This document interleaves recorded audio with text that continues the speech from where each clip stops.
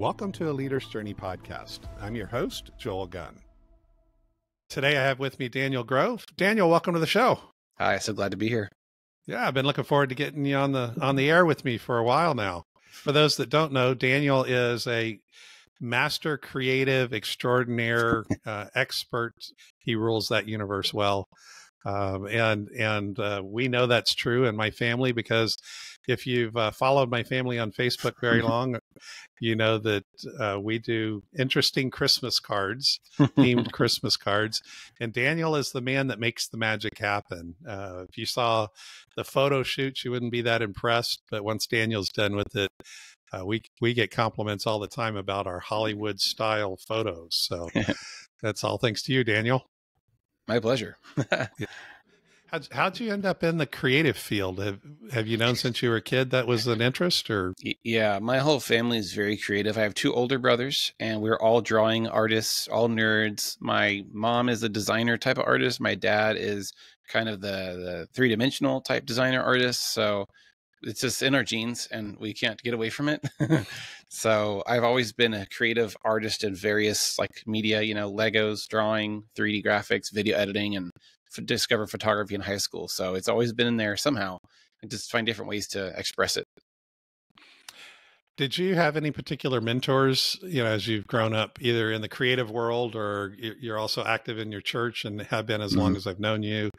You're also active in business. So any mentors along the way? I didn't have as many as I wish I should have had. That's I know I should have had. I had very few early on, and I wasted a lot of years learning stuff the hard way. You never forget those lessons, but at the same time, you waste a lot of time. So I calculated at one point, it took me about 8 years to get good at photography, like to get my portraits where I knew what was going to happen when I pressed the button, and I knew how to improve that. And that's because I didn't have anyone helping me. I did have someone take a risk on me early on, and they let me borrow their professional equipment to do a wedding. I already had my own stuff, but he had like way better stuff. And he let me use all his stuff for one wedding, and it was incredible.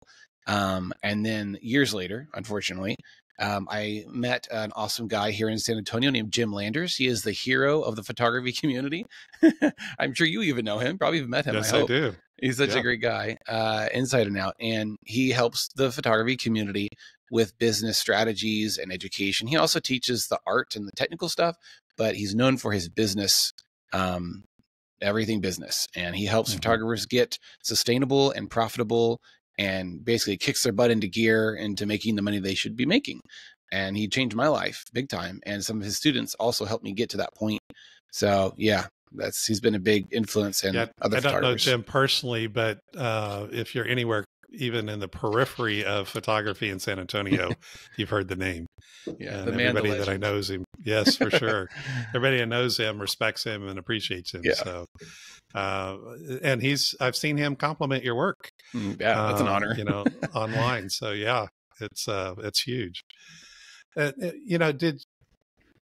Thinking about mentors for a minute, you said you wish you'd had more. How does that translate for people that are in leadership today?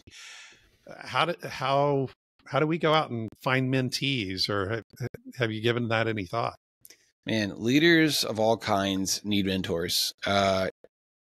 It's kind of extreme maybe, but Christian cults happen because people don't have appropriate mentorship.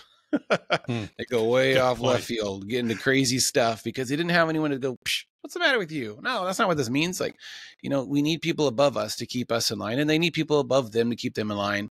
And eventually the top, apostles, whatever, business leaders, they keep each other in line and encourage each other and are friends with each other, because that's what you need. Sometimes it's just a normal friend. So yeah, leaders really need mentors at different levels to teach them, to show them what's going on, and to kind of help them not get burnt out and not give up. It's been my experience that I've had two types of mentors in my life, and actually had the pleasure of interviewing maybe two of them so far on the podcast. One of them was the type where got very little interaction with him, but he made sure I was in the right place at the right time, and cleared a path for me, and really, and even though it seems like a small contribution, because of some of making sure I was in the right place at the right time had a huge impact on my career and my life overall. Cool. And then there's the mentors you get to spend a lot of time with. Yeah. And I think the world's really hungry for those types of mentors. Mm-hmm. Yeah, but finding them, there's no equation that I know of to find that perfect mentor. God brings them into your life. Wise choices help you find them. Being in the right community as already will help you find, people that are in line with your goals and your visions. There's also bad mentors for you. You have to be careful. They may have a totally different worldview. They may have a very different business understanding of what business is, and that they may not be leading you down the path that you need to be following. So you have to choose wisely who you let influence you, and look at their fruit, look at their life, have a relationship with them, and don't just jump in. They just should have something to prove their value as an authority in your life. Yeah, and I think that goes with any relationship, really. Is kind of slow go is often the best. Changing subject on you a little bit. There's risk involved in looking for a mentor. There's risk involved in being in business. How have you mitigated risk? I'm sure, especially in the creative world, and we'll get into some other aspects of that. But what's some of the risk you faced, or how'd you navigate those? Any advice for that? Yeah, there's a lot of risk being self-employed in an art career. Just those two things together is like insult to injury, or I don't know if that's the right metaphor. But when you combine those two things, it's dangerous. And so there's a lot of risk. You're relying on people to value something that's abstract and subjective to provide for your livelihood. And I have 5 kids. So it's like, ooh, am I going to pay rent this month? I got to hustle and I got to network and do all the things I got to do. So yeah, there's an amount of risk every week for me. But like some of the big risks I've taken, some of them I've been in. One was an investment in buying a second camera. I already had a nice camera that I bought in 2019. And then I bought another of the same one, I think 2 years later, because I realized I was growing and I needed a second identical camera for video production reasons, multi-camera type productions. And it was scary because that camera was $2,500, just the camera. And then I had to buy, a few other accessories for it. So that was one like financial risk. Business risks for me was $2,500 buys a lot of shoes for kids. Yeah. And meals. Yeah. Yeah. So much groceries. And food. Yeah. Not as much as you think, but it's relatively a lot. Yeah. That's like 5 weeks of groceries for me. Just about. I changed my business model because of Jim Landers. He helped me see a bigger picture of what I could do with my time and my skill. God gives us talents, literal, and he gives us talents monetarily, and he gives us time to use. And so we have those time, talent, and treasure that we need to invest wisely. We could also waste them and squander them too. And so my talent as a photographer is pretty unique. I try not to be prideful. I never put other photographers down, but there's not a lot of photographers like me that do what I do in Texas or I can attest to that. Central Texas, I'll say, because I know the Central Texas community pretty well. And so I'm like, I have something unique and I want to like make the most out of it. And I want to work it, invest it to provide for my family. So he helped me with business model and pricing strategies and sales techniques, which I had none of. It's a lot of psychology. It's a lot of self-esteem and self-worth situations, like battle of the mind. Wasn't there a book named that years ago? There is. It is a battle of the mind. Selling yourself, basically, selling your time and your skills. So that was scary. And it was like this hill that took me like a year and a half to get over. And a friend of mine, Brandy Morgan, who was a student of Jim Landers, she was like an outside. You know how you can talk to your sibling different than you can talk to your parent? It's really weird. It's sort of like that, very vaguely, I guess. Brandy was a driving factor that helped me see that this business model is not just Jim Landers' thing that he teaches. It's a thing that works for her, for Brandy, and many other photographers. So yeah, I was like, okay, she's a confirming factor that Jim Landers stuff works, right? That's kind of full circle. Sorry, this dog is going crazy for Oh my gosh, he's got the zoomies. And yeah, so that's how that happened. Yeah. You talked about taking risks, changing your business model, really uh, diversifying in some ways, and A maybe lot you of can that. unpack that in here in a minute. But there's always, as you do those things, there's always risk for mental health crisis, burnout, Oh yeah. those kinds of things. How do you? What's your personal routines or secrets or thoughts on avoiding that kind of stuff, or feeding yourself? Yeah. It's really important that you don't get stuck in the various ruts that will lead you into burnout, because there's a lot of them and you don't know what they are until you get there, and it's not pretty. It's sort of weird for me, and I feel like this might almost be borderline unhealthy, but because I love my work so much, it almost is the refreshing thing for me, probably because my work involves so much variety. Hmm. I don't just do one category. I do pretty much everything, but how do I word this appropriately?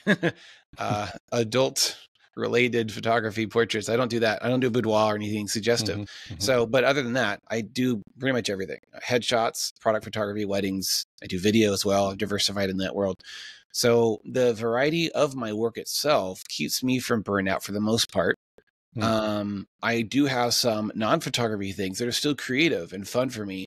I do 3D design.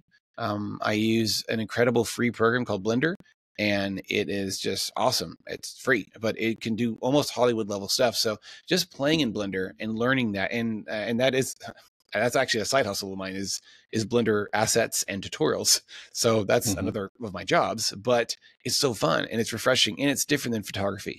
So I enjoy that on the side. Sometimes I'll have a really stressful, busy week or month of photography stuff, and I will like stop one night or a few nights a month, and I will just do Blender for hours, and that Hmm. like gets that on my system, and it's like, okay, it's fun, made some cool stuff. Let's get back to editing photos or video. So yeah, for me, and I'm a creative, so I have creative hobbies like Blender Hmm. and some other things that do that for me.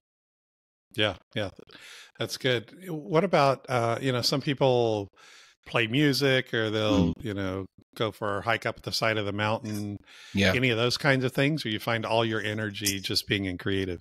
Yeah, it's pretty much all in creative stuff. I don't have a lot of time or luxury to go and do walks and hikes and trips and vacations because I have 5 kids. And doing those things with them is not necessarily recharging. I love them. I love them, Yeah, but it's yeah. a production Take some energy, sure. going to the store. And then one other place after that, you got to plan all this stuff. So yeah, that would be great. I would like to do that, but I haven't. Well, those days will come. Yeah. You, I'm in the you season. triggered a thought there. How do you, especially being a creative, I suspect you have, I'm thinking of weddings, for example, you probably have a lot of opportunity to pivot. Have you found, good ways to kind of go with the flow and to keep the customer service high? Yeah, I always put them first, and I'm trying to accommodate each client because each client is very different. So early on in the meeting stage, we kind of are planning their session, and I try to get a feel for who they are, what they're all about, and I work that into the photos. Um, and that helps them. They appreciate that, and it makes the photos better. And they remember my service because it was very personalized to them. I don't have an equation. I am a Mm-hmm. no cookie cutter photographer. Um, I don't believe in cookie cutter equations. So maybe for sales campaigns and behind the scenes Mm-hmm. stuff, yeah. But when it comes to being creative, for me, every session's a little different, and my clients never forget that, and they always leave. They leave when they leave reviews. It always comes up naturally that I listened to them, that I did what they wanted, that I found new ideas I never thought of that end up lining up with what they wanted. They just didn't know it yet. Yeah. Yeah, Yeah. so that helps set me apart too. What about when you're actually on site for a wedding, and things start to go wrong or go haywire?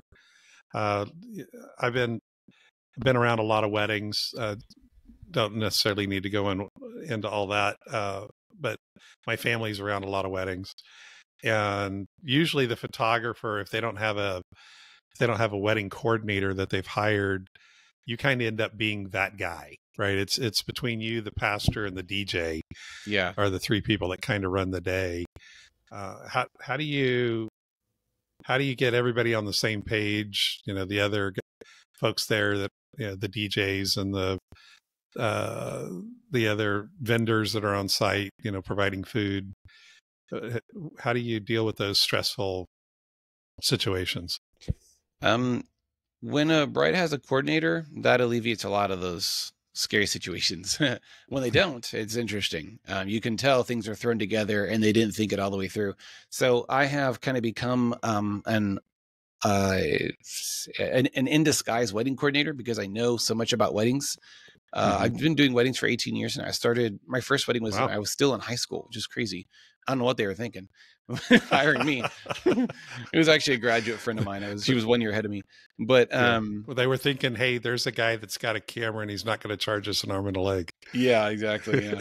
But how do I alleviate like stressful situations? Communication is really key. I like to ask my brides, who are your vendors up ahead of time? And especially the photographer, that's really who I care the most about. If I'm video, I'll contact the photographer. If I'm photographer and they have a video, I'm definitely going to contact that video person and get on the same page. So we have realistic expectations and, we have some plan to how we're going to work together. But timeline is also really big, having a detailed timeline for the day of. And when it comes to photo sessions, like a family shoot or a creative shoot, sometimes I'll even sketch out poses ahead of time. So I know what's going to be, they'll know as well that I can show them, like, here, we're doing pose number 3 on this little sketched, figure drawing I did. And that helps so much. Planning is really key for success in many ways. I'm sure you've had this experience where you showed up to a venue, or especially church, and the church says, oh, we don't allow, cameras that make noise, or we don't allow you to move during the ceremony, or we don't allow electronic cameras because they're not holy. Yeah, that's happened a lot. Ironically, a Methodist church had the most rules out of all the churches I've shot at. Yeah, they wouldn't allow me to be on the ground floor during the ceremony. They had a choir loft 200 feet in the back. And wow. I've been a pastor. I'm pretty decent with my theology. So I just said, why is that? She said, well, this is a sacred moment. Like, okay. Me and my sinful camera can't be down here during the sacred moment. All right, whatever. I'll rent a zoom lens and charge the bride for that. So there's some constrictions with church venues mostly. That's really the only situations I've been in. How do you communicate? And I know you're a good communicator because I've experienced it. But how do you communicate with your bride in that situation? It's her day. You get to the venue, all of a sudden they pull out some rules that maybe they didn't disclose previously, or what have you found is the best way to communicate that with your bride? Is send a letter, send a pigeon, face to face? Are we talking about what's your demeanor? Are we talking about before the wedding or at the wedding when surprises happen? Let's talk about both. Oh man. Beforehand is where you try to nip it in the bud, as the saying accurately says. And that's the guy comes back to communication, being really clear, like, hey, this is what I'm delivering. I'm not delivering this and this. I'm not going to retouch every single portrait of you and remove your tattoos you shouldn't have gotten 10 years ago. Like, you got to be detailed. And the contract comes into play there. The contract says what I'm doing and what I'm not doing. And there's a few clauses in there in my contract that says there's extra fees involved if you want extensive retouching, or if you want re-edits, or if you want to add an extra hour, this is how much it is. And you get one of the most stressful days and supposed to be most joyous days of the bride and groom's life.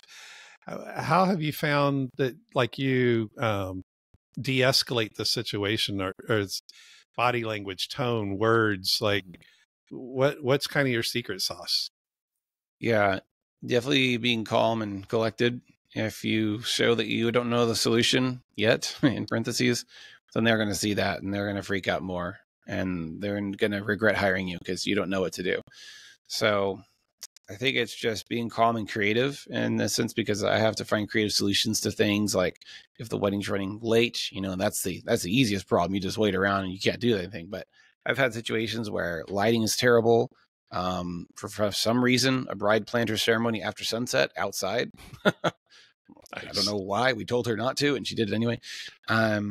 Yeah. So just problem solving, being calm, and if something is just physically and scientifically and creatively is not possible, just telling your client in the simplest way possible that, hey, I'm not able to do this because XYZ, but let's try this, or we can do this instead.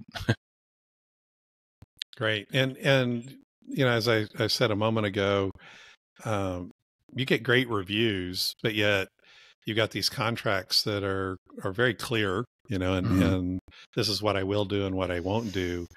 How do you honor the contract, but yet kind of hold your people to the contract, but yet get such great reviews and they love you when it's all over? Yeah.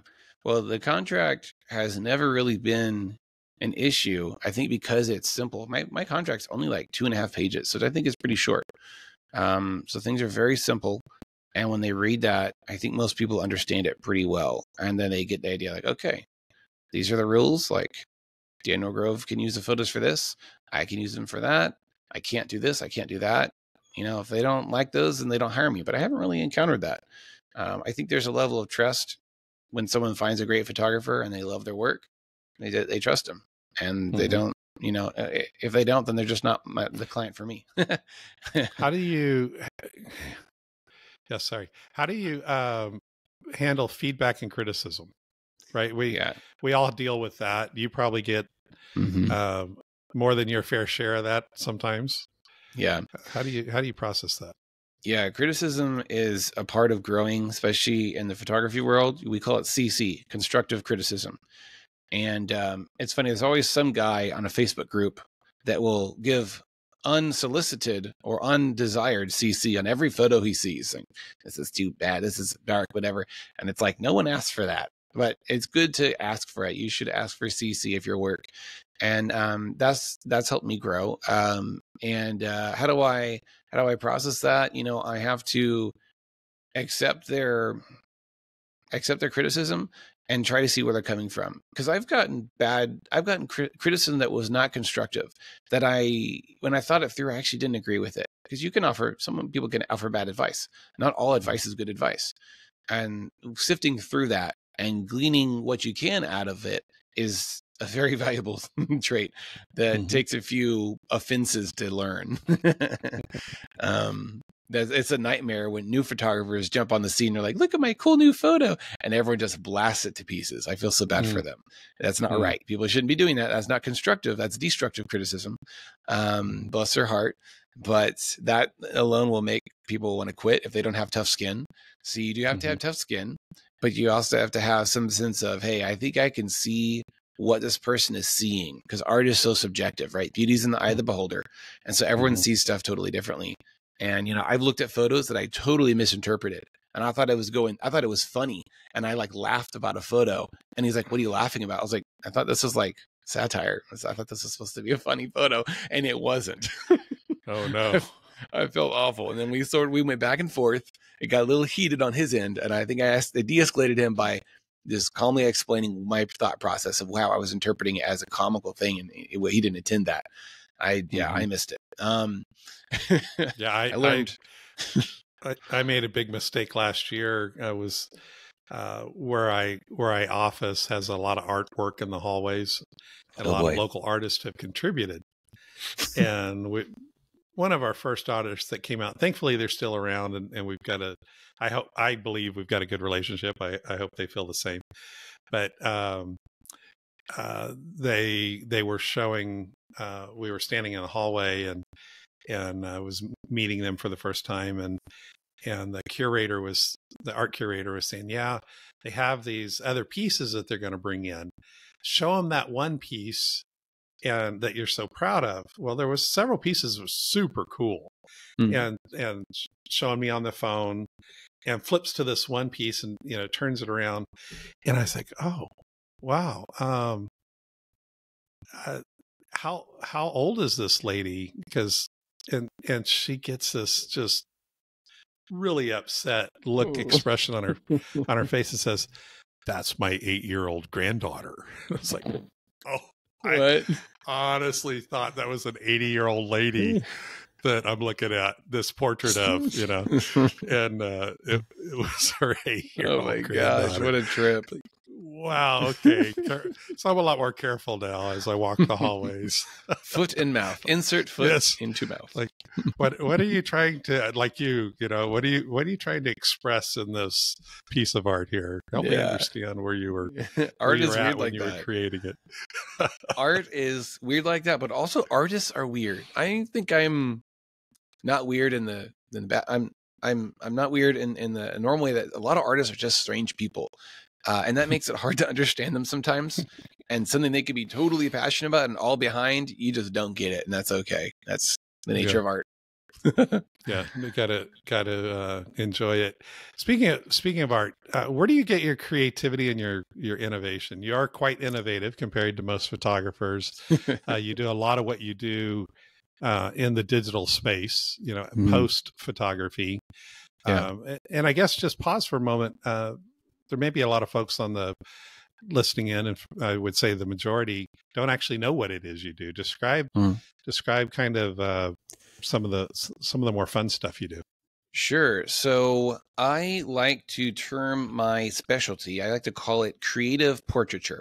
It's like as vague as I can make it, because within that, there's a lot of things. There's cosplay, which is costume play. So that's short for. So a cosplay photo shoot would be me photographing someone dressed up as a specific movie, anime, superhero character, book character, whatever that is. They have usually an elaborate, well-made costume with props and makeup and hair and wigs, all the stuff to transform them into this character that they love. So that would be cosplay. And I do a lot of that at Comic-Cons and throughout the year. But other stuff within that creative portrait world would include a themed photo shoot, which I do plenty with you guys. We've done a Renaissance themed shoot. Y'all weren't any particular character in history or fiction. It was just Renaissance themed. I think y'all picked like a 200-year span of fashion and stuck to that as best you could. Y'all did great. Y'all looked fabulous. We did Wild West. That's another fun theme to explore. We did Star Wars. I was a little more specific. That's what started it all. That was the first one, 2015, when then there was kind of the Casablanca kind of noir theme. Yeah, that was fun. So themes are fun in a different way because they're not specific. You can explore. You can make up your own story. You can make up your own setting and character and look. You don't have to, look at this magazine or comic book or movie like, oh, they had this color, top and it looks like this. It doesn't matter what you wear as long as you're within some theme or style. This hippie 70s could be a theme. An 80s photo shoot, I've done those.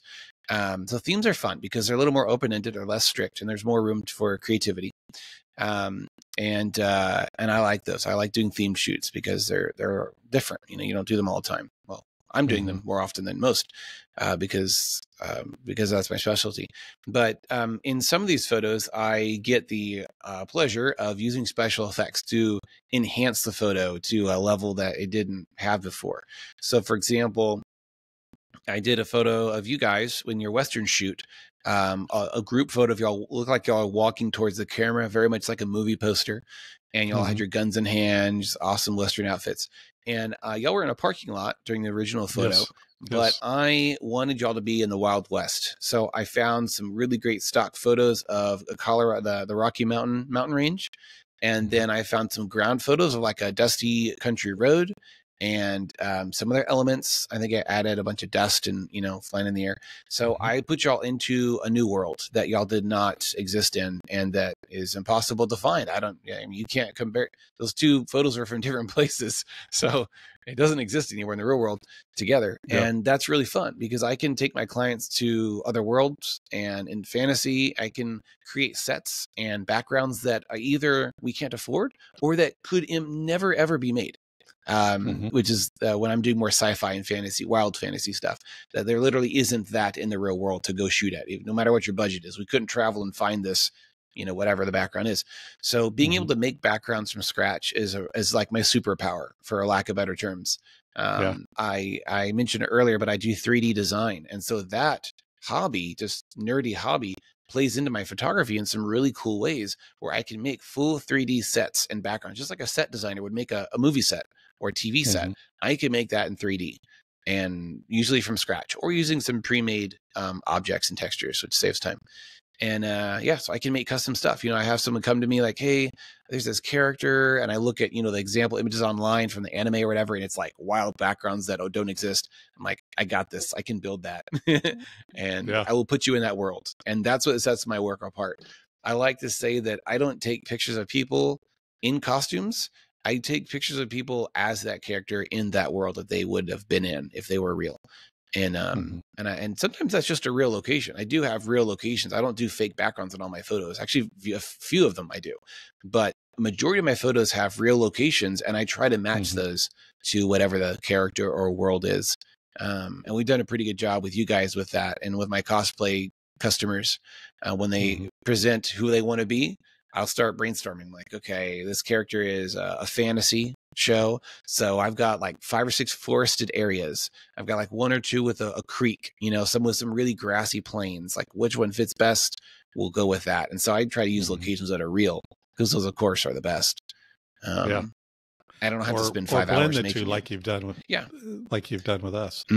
Like you mentioned that Western where you took part of the Colorado Rockies and the dusty road and took us out of the parking lot and put us in the United States in a place that doesn't exist.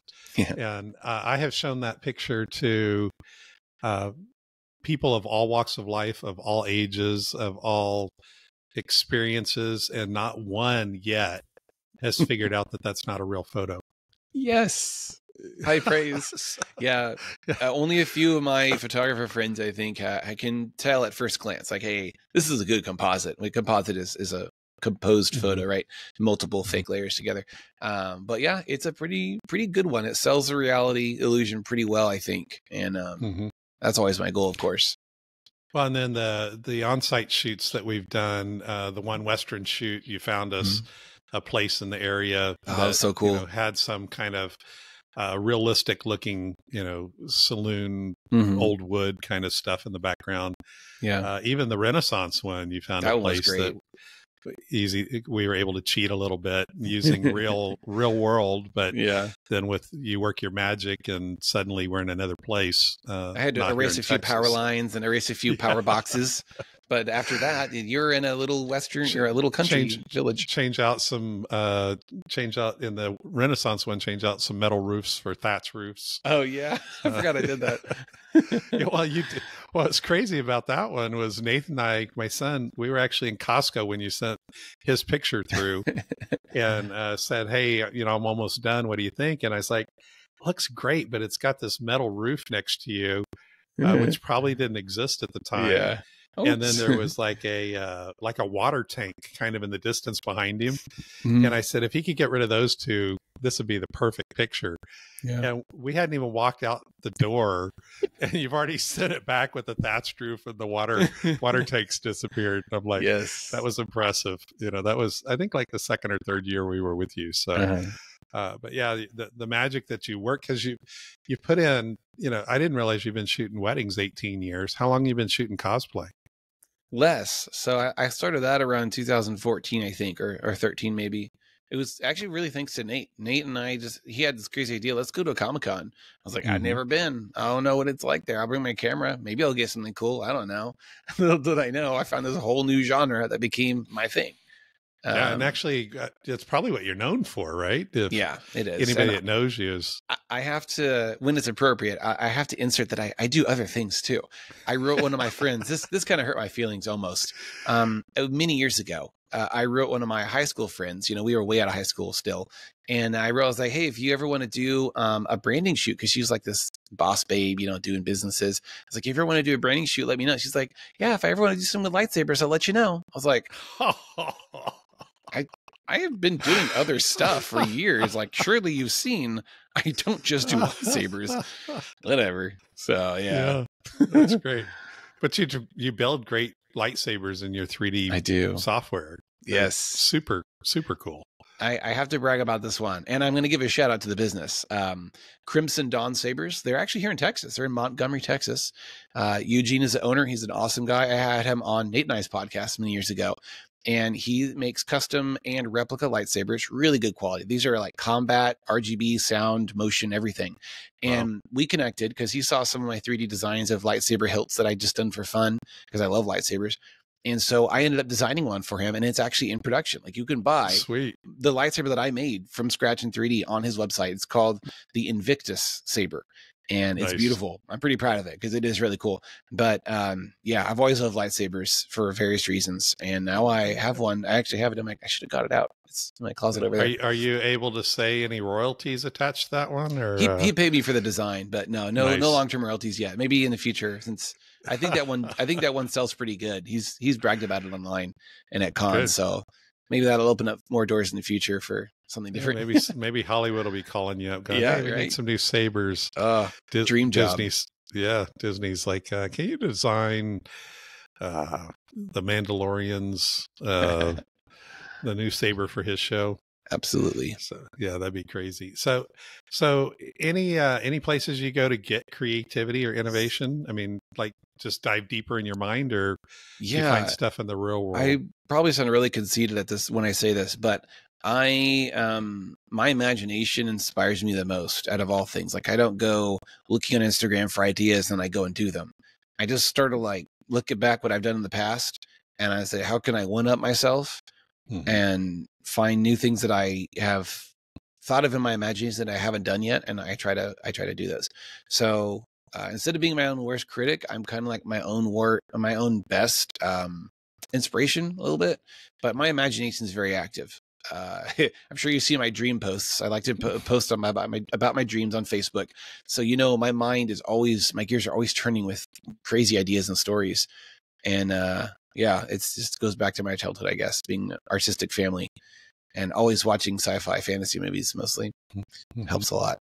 So how do you wrestle with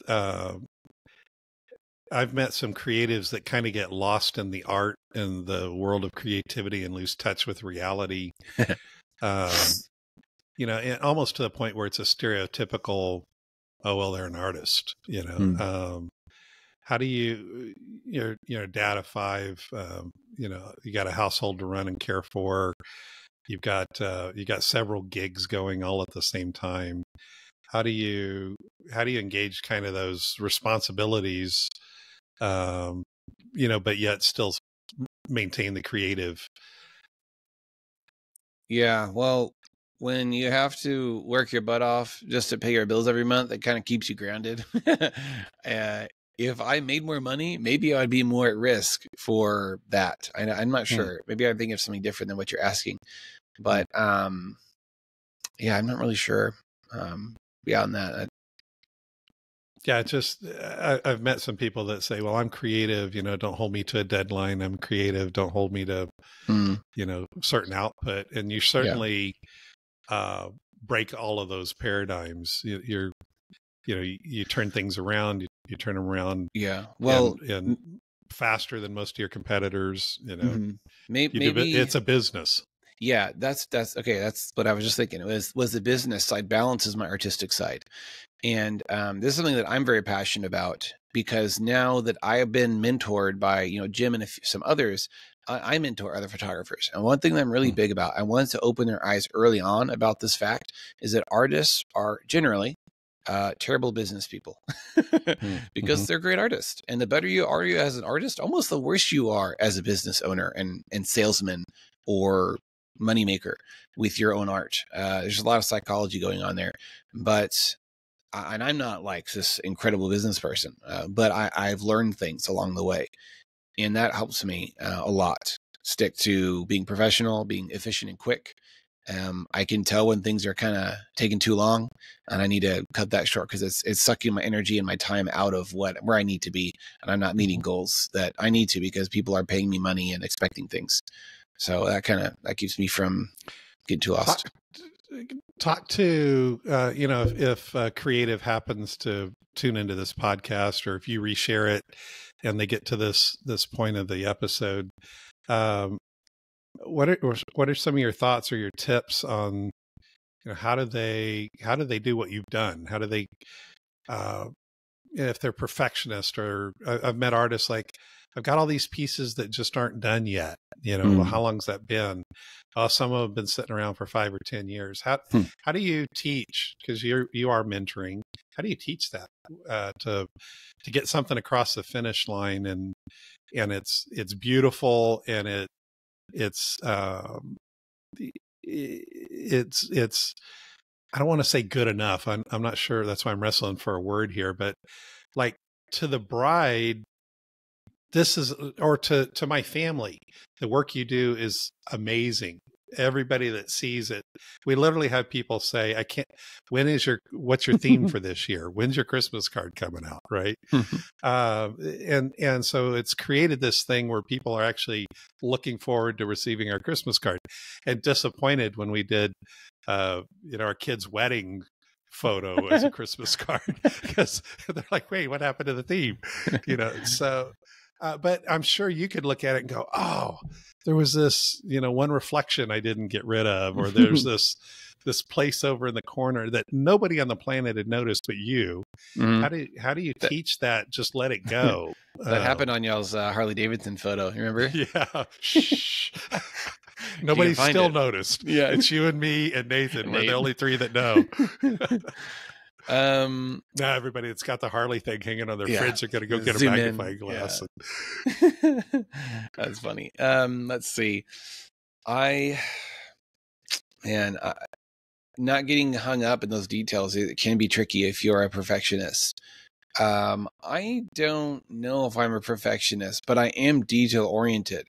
So I have a few passes I'll make over my photos where I zoom in around the edges, mostly to make sure the edging, if I'm erasing backgrounds, make sure it's clean. So I have a few things in my workflow that require me to pay attention to the close detail stuff. And then once I finish that part of my workflow, I move on and I do the bigger, zoom out, literally, and do the bigger things, or the vague things like color everything, add more contrast to everything. And I hit a certain stage where I'm like, I've been at this for about 3-4 days now. I should be done by now. And if there's more things I could do, they're not important enough. I can't keep doing this. I can't. And so my mind. How do you teach that or encourage that to the people you're mentoring? Yeah, it's just to keep your big picture in mind. Is that, hey, you don't just have this one photo to deliver. If they're doing detailed edits, you've got a whole session. And you've already been paid for that, and you've already spent that money. So you got to move on with your life and get the next job. So set goals and set timelines, and give that client an expectation. Hey, it's going to be 2 more weeks for everything to be done, or it's going to be 2 more months before everything's done, so that they're not grilling you and you don't have that weird pressure in the back of your head. So having an efficient workflow is really important. Sticking to it and not letting yourself waste your life away doing things that no one's going to notice, and things that will not make you more money than you've already made. Yeah, that's a good point. How often do you have, it seems like a lot of this is like your own self-control, your own management. Does your wife speak into your life and say, hey buddy, you've been locked up in there too many hours? Or how do you kind of find that work-life balance? As I almost hate to say work-life balance, you got 5 kids. Yeah. You got several gigs going on, but how do you keep your priorities, your kids feeling loved, your wife feeling loved, your customers feeling loved? How do you wrestle with that? Yeah. Is setting kind of work hours is one way to do it. One of the biggest things you can do. So I used to, anytime, let's say after my work hours should have been done, after 4 or 5 p.m. and the kids are home from school, dinner was not made yet. There's kind of that in between, hour or two of early evening. I used to get on if my kids are occupied and my wife was occupied, I would go back to my computer and start editing. And I did that for a year or 2 or 3. And then I think my wife has brought it up a few times, and I started thinking, I was like, you're right. This is not healthy. Like, I'm working too much.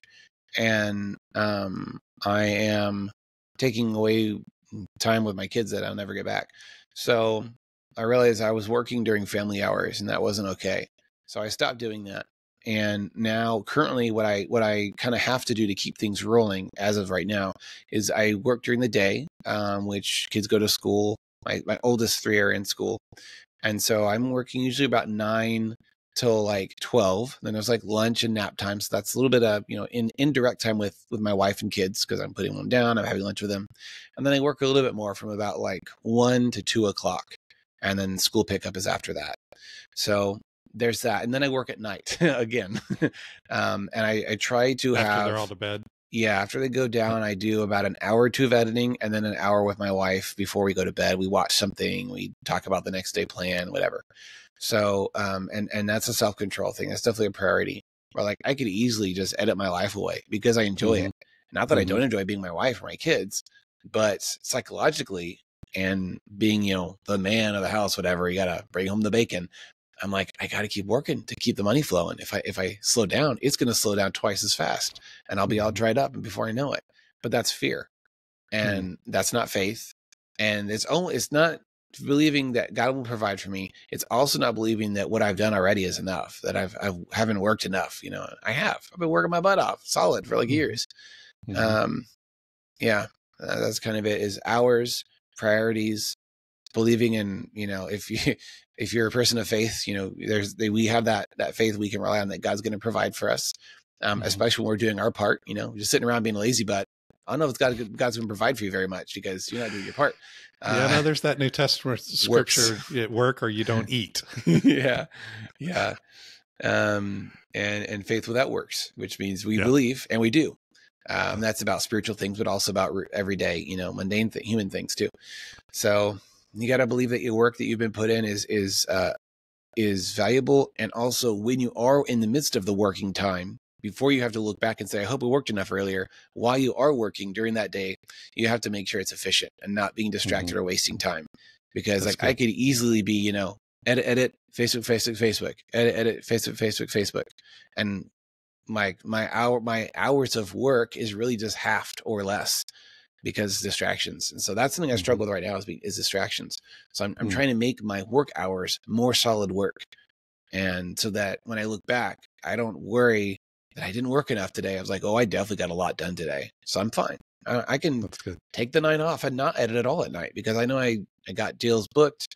I got stuff finished. And now I can just have the whole night for my wife. That's good. Yeah. And I'm getting closer to that more often. Yeah. Two more places I want to go. One is to the creative that says, well, I can't just turn it on and turn it off. When I'm in the flow, I have to stay in the flow and work all night. And, I can't have a real job because, it gets in the way of my flow. And, obviously you do amazing work. Everybody that sees your work loves it. Thank you. But yet you're finding, it sounds like you can turn it on and off. Are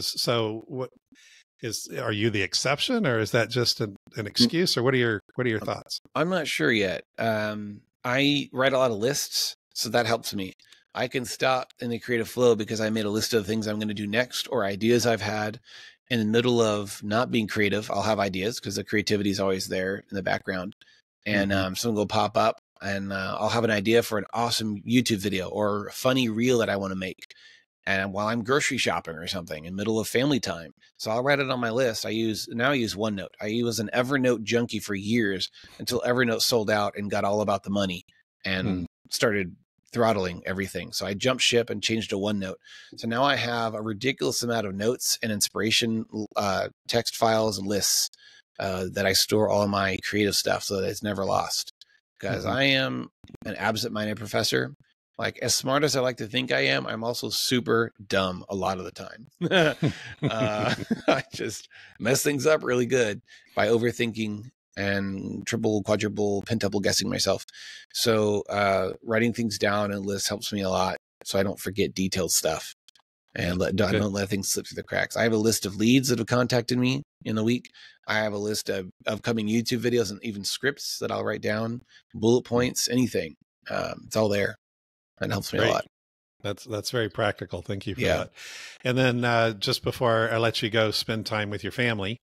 And thank you for giving up some of that valuable time for this. Totally worth spend time with me. But AI, give me a 2-minute thoughts on where's AI going for the creative? Are you embracing it? Are you against it? What are your thoughts? Yeah, man, I'm right in the middle. Like, I think it's really cool and intriguing and inspiring. I've been meaning to do some YouTube tutorials where I make a 3D scene based off of an AI render that a prompt that you can type in a few seconds, mostly for educational purposes. When I find these accounts that are blowing up because they're only posting AI prompts that they made in 10 seconds or a minute, I'm like, you're not an artist. The stuff you post is cool. I'm like, I love AI art. Some AI sci-fi art is incredible. Very, very interesting and unique. But where is that all coming from? It's coming from stolen artwork from other humans. Most of them without consent, without royalties or thanks or attribution. So it's like, it's just profiting off of human art that's been there for years, hundreds of years, and it looks cool and awesome and new, and really it's just kind of rehashing what we've already done. So to me, it's not true artificial intelligence. I'm a sci-fi nerd, so I have a few thoughts about artificial intelligence that go beyond this discussion. In neural, it's network, machine learning. It's just really clever algorithms that based off of what we've trained it to do. So yeah, I've used text AI stuff a few times to like come up with an ad text just to see how well it turned out, and have some fun with that. The AI generative fill in Photoshop is really cool. Basically, you can select an area and you can generate extra background that didn't exist. You can create objects that weren't there. I brought my kids when I finally got that update on Photoshop. I was like, "Hey kids, come here." So I had a picture of a couple with a motorcycle. It was like an engagement shoot. And I said, "All right, you tell me something to add to this photo."